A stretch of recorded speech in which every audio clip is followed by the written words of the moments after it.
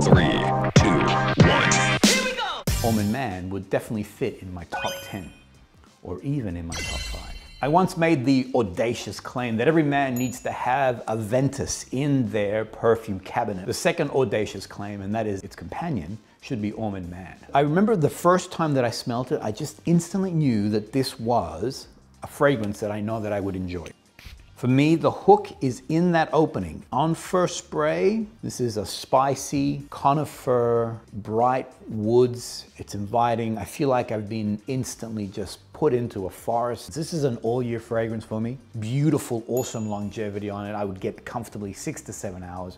Has great sillage on it. It goes into a moderate, nice push on the actual fragrance. So on that opening, you're getting that wonderful pink pepper. And for me, that pink pepper does play all the way through. Then it goes into more bright woods, cedar, conifer style, and then it dries down into a more deeper woods.